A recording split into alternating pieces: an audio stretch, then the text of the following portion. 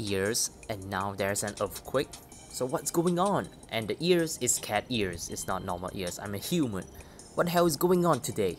Though I can't focus on it too much because I realize my hands are holding on to Megumi. Are you sure about that? She stumbled from the initial shock and instinctually I reach out for her. Why would I reach out for her? Like, it's just normal, there are so many girls, you know. Is everyone alright? Anyone hurt? This is Miku. I look down at Megumi. Are you okay? Megumi blushes. Okay, it's pretty hard to tell apart between Megumi and also Miku. I know Miku is white hair, but when you are just looking at the screen without they're wearing the same outfit, so it's if you don't look closely, it's pretty hard to tell. Yes, I'm sorry, but thank you for catching me. Okay, thank you. Okay, I smile at her and then look around at the rest of the group. Okay, as usual, the both of them are there. Thankfully, everyone seems to be fine, and there are only a few broken plates and glasses. But what's more surprising is how they aren't freaked out or even look confused. Okay, so I think the earthquakes frequently happen here. That's why they are not fazed by it. In fact, it seems like they are angry. They're angry more than anything. Yup, what happened? I think it's the wolf, something like that. It's them, isn't it? They did this.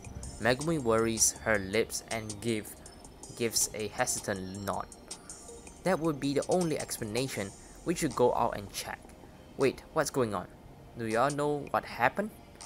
More like we know who would do something like this. Miku. But Megumi is right. We need to check the damage. I think you have to report to the police. The scene doesn't make much sense to me. Mostly because there is a freaking cannonball in the wall. They were, oh really? That's like a bowling ball. Okay, what the? Those damn wolves. But the cannonball doesn't make sense because usually it would destroy part of the building because due to the sheer impact itself. Okay, Finn puts her hand on Lily's shoulder. Lily, don't get too heated. You are saying the wolves have a cannon? I look okay, pretty interesting. I look around trying to see where they could be. No, not exactly. They use magic and target us. Oh, I see. Now there's magic at play. That's wow.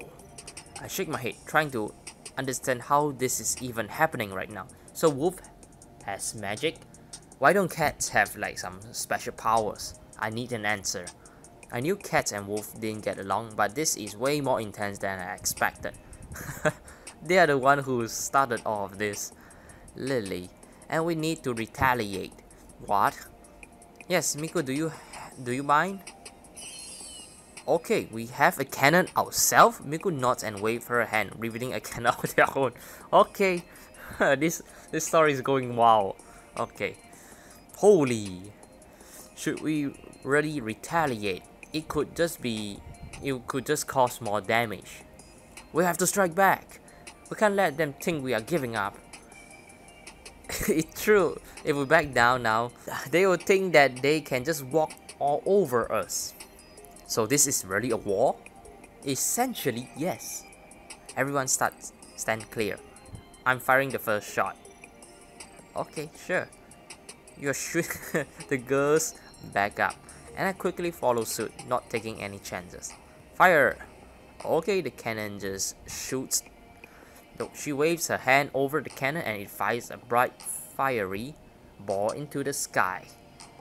Okay, it arches over the woods and lands with a loud boom. You don't even know if it hits the wolves. A few seconds later, there is angry howling and another magical cannonball is headed our way.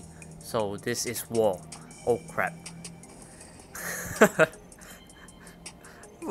But while I'm freaking out, Lily holds up her hand and suddenly the cannonball explodes in the sky. Well, that's one way to take care of it. We should fire one back at them. Or maybe we should just stop and call it even for now. Do we still have... For a second there I thought, do we still have cannonballs? But actually we do still have customers. We need to send them a message. Yeah, this isn't the first thing they have done to us this month. Do you want to take the shot, Megumi? Megumi hesitant, but then not. They think this cannonball is like a game, like you take a shot and he take a shot and all this. Oh my god. She steps up the cannon and waves her hand over it, initiating another cannonball. This is completely crazy. Everyone is quiet, waiting for the shot to land.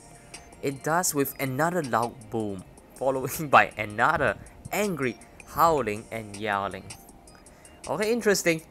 From cat girlfriend to cannonball fight with the wolves, this story is pretty wild and bizarre. I half expected there to be another attack, but after a few minutes nothing happens. I see. Maybe he killed the wolf. That's not possible. That showed them we aren't messing around. Okay, maybe they just shoot a magic arrow or something that just destroy this place completely, I believe. Because there's no way wolves just back down like that. Like, it's the man's pride.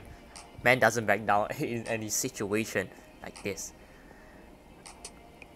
Yes, now let's start cleaning up and tending to our remaining customers. So I think they will do something really crazy, the wolves. I have so many questions. Wait, they just really back down like this? Is that it? The wolf? Oh my god. Talking about lousy wolf. We walk inside where Finn and Lily set to cleaning up broken items while Miku and Megumi sees to customers. Okay, I just realized that how are you going to do business and earn money if someone keeps sabotaging you? I watch them in awe, so calm and put it together. It feels like they keep battling each other every single day. The fact that this happens so often that they acclimated to it is definitely something. Wait, if the broken plates, if you can summon a magical cannon, why can't you just summon, rebuild, refix, or maybe make a new plate, use your magic? Understand? It's pretty simple. You don't have to. Wait, in the passage, they didn't mention anything about buying new plates, so I'll let that one slide. After taking care of everyone and everything, the girl collapsed into a booth, sighing. I take a seat across them. So, can you explain what all of that was? Okay, Miku.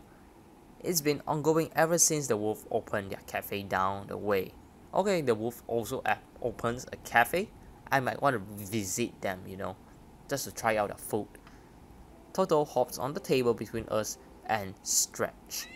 And it's only gotten worse since you know who up and disappeared. I don't get it. Who up and disappeared? Who disappeared?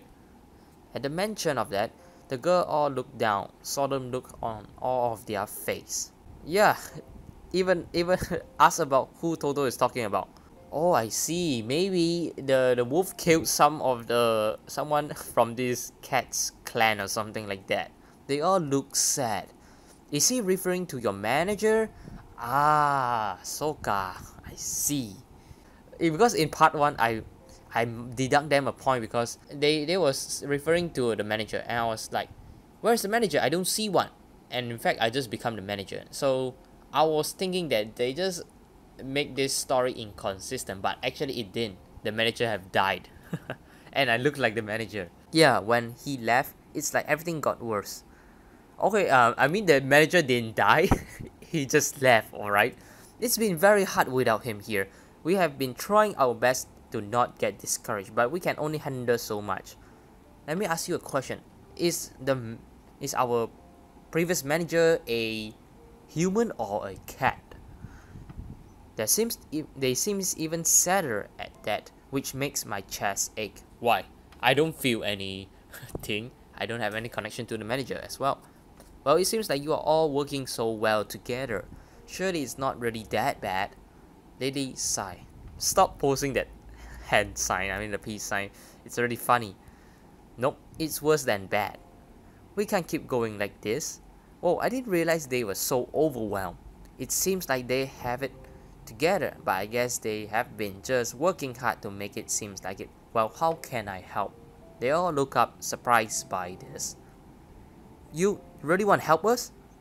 Oi, my stupid mouth. I don't want to help you guys. I have no business in going war with the wolves. Surely I can help. Okay? Whoa, Kakashi, that's so kind. You are really helping us? I mean, you would really help us, Kakashi? Sure, why not? At least grant me some magical power first, alright? Sure. I mean, I'm still not totally sure what's going on, but, you know, battling a wolf and kicking some ass would be great. But I do know I don't like seeing all of you being so upset. I can tell this place is really important to all of you. Miku smiles and nods. It really is. The truth is that ever since we lost our previous manager, things have been hard to manage. So, stop saying lost our previous manager, since I was referring to the death of your manager, but actually he just left, I think. We spend so much time trying to take care of budgeting, scheduling, and order management. On top of that, actually working. It's difficult to keep. We are all exhausted. Whoa, I have no idea. You all work so hard and it looks like everything is put together. We really do try, but having a manager would make things so much easier, especially whenever those damn wolves attack. They have caught us off guard so many times. So that is really all you need? They nod, and I feel like I have no choice but to be their manager. But didn't I already agree to be their manager? I forgot about it. The girls need help, and this place is really cute. Plus, it's not like I'm going to have anything else going on. Nah, that's crap. Do something, get a hobby or something. Having a job and some extra fun certainly wouldn't hurt. I reach up to run my hands through my hair while thinking things through and remember one very crucial detail. These ears! Yup, I'm suited for this job since I have the cat ears now. Please grant me some magical power. Alright, if you can promise to help me with this situation, I don't see why I can't help you out. Do you really mean it? Actually, I will give this series a 9 out of 10 immediately if there is no cure for me, you know. At the end of the series, the passage say, we can't cure you and you have to be a cat forever. That will be crazy, okay? Do you really mean it? Of course. Yay, we are getting things back to normal and can show those wolves we aren't giving up anytime soon. Not only that, but we can get things back to smooth running orders. Looks like everything is working out in the end with your lookalike. What are you talking about, crazy cat? Lookalike? What is he talking about? Oh, I see. They keep referring to stuff that I don't know. And I know lookalike is the previous manager. Well, to be honest, you look very similar to our previous manager. I even thought you were him when we met this morning. Yep, was what I was referring at the beginning. That's weird. So, what even happened to him? They share a look before shrugging. We have no idea. Fine, come over, setting coffee down for everyone. One day he just didn't show up for work. We wait and try to call him, but it was all for no. It's as he vanished or never existed at all. That's eerie. Well, I will certainly do my best not to not to disappear, you know. Miku claps her hand and pleads. This is going to be wonderful. We will start your training tomorrow then.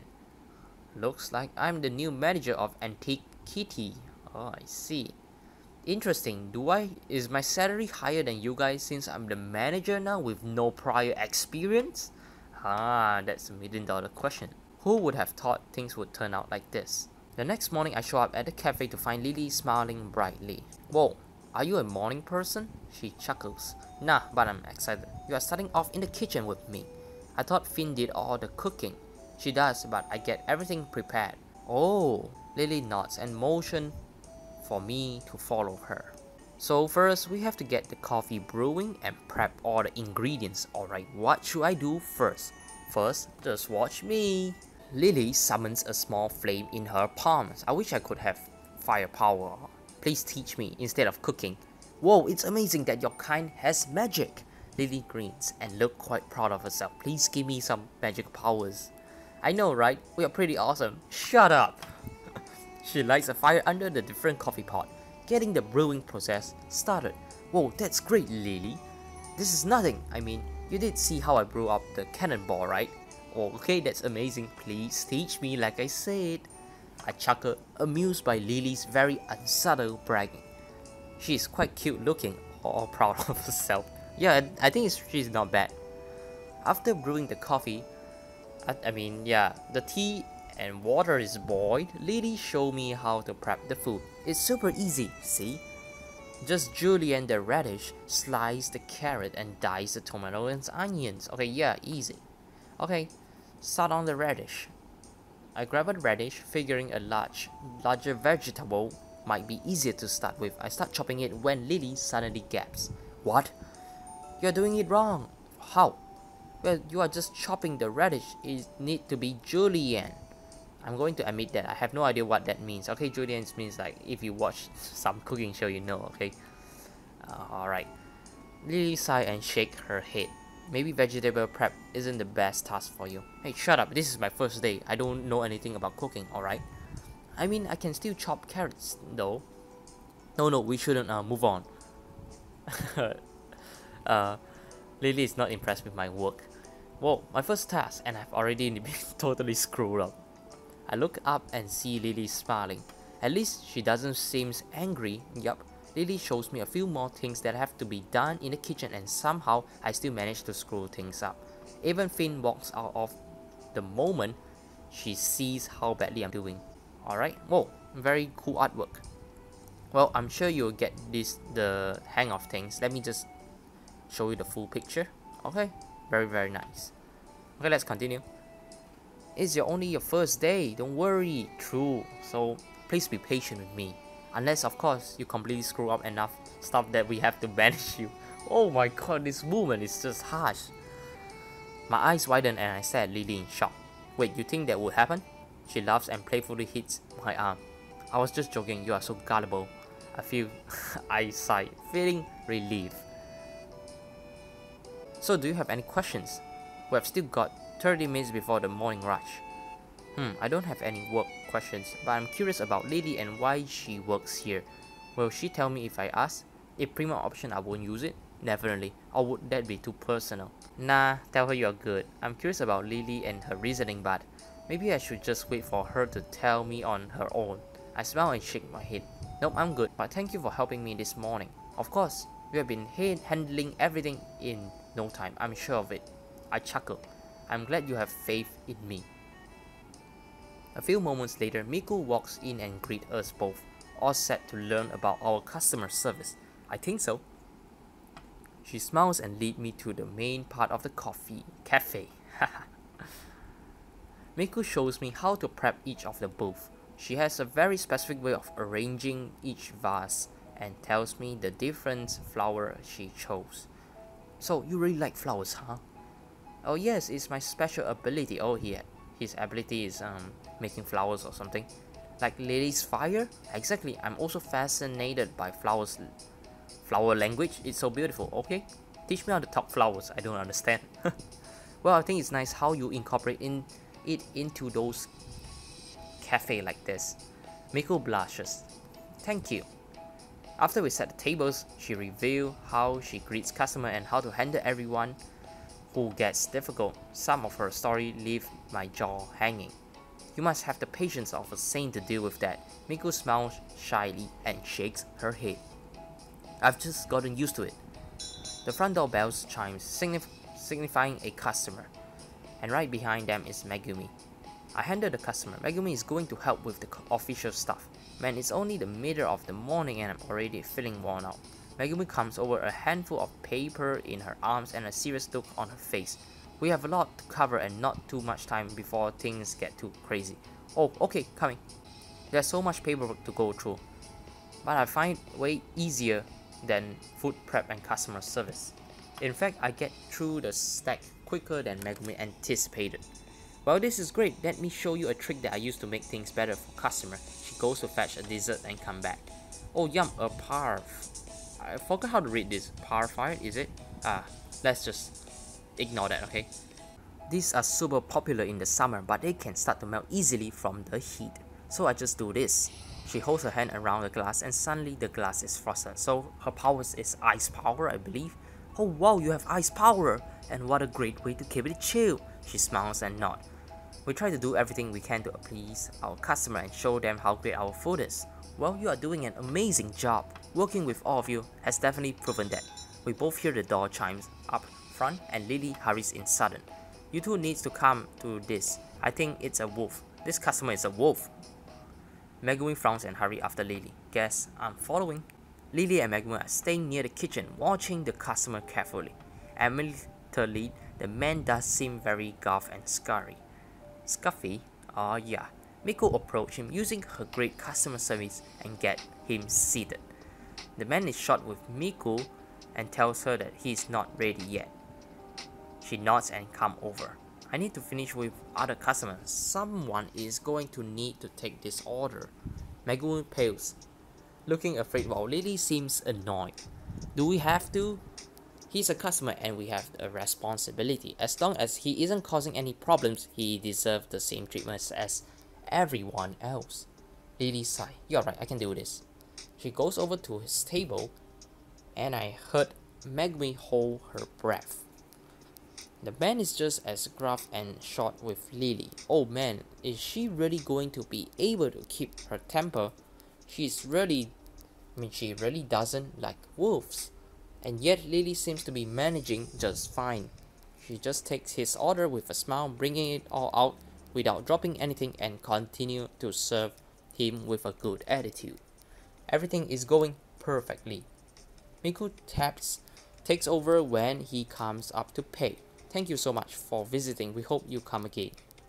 She gives a small bow and the man stands there. I have to say, that was the best coffee and food I've had in quite some time. Oh! He holds out his hand and in it is a bright glowing orb. The girls all gasped while I left standing here completely confused. Suddenly, the light envelopes the cafe and when it clears, everything is in perfect condition.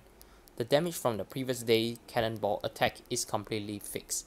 All the dishes are clean and it all spotless. Lily and Miko are beside themselves, talking in hushed whispers while Megumi is still staring in awe. What the heck? Megumi turns to him, her eyes wide and shining.